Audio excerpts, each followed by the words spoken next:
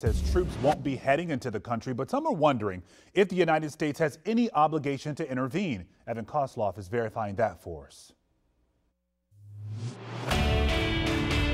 Russia has begun its invasion of neighboring country Ukraine, and that's got a lot of people asking about NATO and the alliance's role in this conflict. So let's verify, does the U.S. have an obligation to intervene in this conflict? Our sources are the Charter of the United Nations, the North Atlantic Treaty, and John Koenig, a former political advisor to the NATO Joint Forces Command and a U.S. ambassador.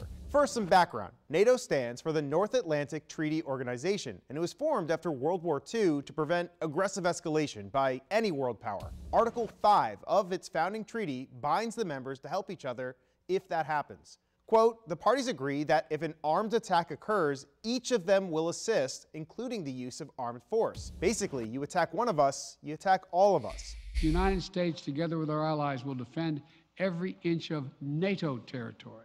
Now, did you catch the president's emphasis there? There are 30 countries in NATO, but Ukraine is not one of them. It's technically a partner country, which does not give it the same benefits as a full-fledged member, like, say, Canada or the Netherlands or Romania. We do not have an obligation, like we have with NATO allies, to defend Ukraine. And that's an important point. We have defense obligations. We have a treaty obligation to allies.